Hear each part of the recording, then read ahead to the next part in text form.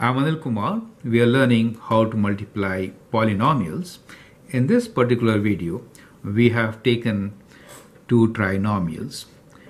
The question here is expand and simplify 2x plus y minus 2 times x minus y plus 3. Now multiplication of polynomials follows the same steps. So in this case, we have 2x plus y minus 2 times x minus y plus 3. We are multiplying two trinomials, you understand? So the first step will be with 2x multiply all the numbers in the second trinomial.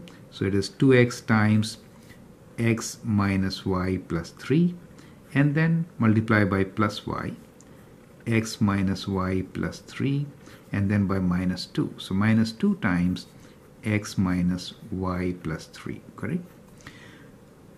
So now we'll apply the distributive property, multiplying each term by the term outside. 2x times x will give us 2x square.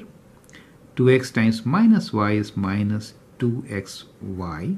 2x times plus 3 is plus 6x. Now we'll do with y. It is good to write x first and then y, okay? xy minus y square plus 3y. Multiplying by minus 2 gives us minus 2x. Always the constants come before the variable, plus 2y and minus 6. At this stage, we should combine the like terms, right? So let's look for like terms and combine them. 2x square, we do not have any x square, so we have 2x square here. Now xy terms. So we have some xy terms. Let's look into those. So this is one xy.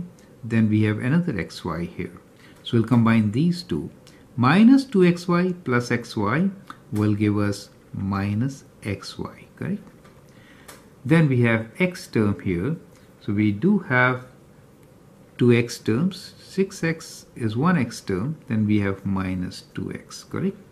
So combine these two. 6x and minus 2x will give us plus 4x. It is good to mark them so that we don't miss out on any, right? So now the next term, we have already taken care of xy minus y square. So there are no y square terms other than this. So we have minus y square. How about y terms? So we have two y terms, 3y and 2y. Adding them gives us 5y. Right? Now the constants, the only constant is minus 6, right?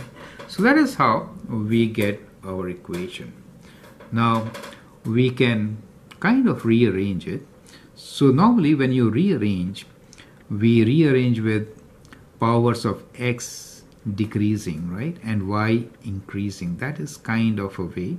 But here we have two variables. This is also good enough. So we could kind of write like this, 2x squared, powers of x is kind of here. We'll write this as minus xy plus 4x, and then we'll write plus 5y minus y squared minus 6. Constant may come at the end. So that is how we could actually expand and simplify the product of two trinomials. I hope that helps. Thank you and all the best.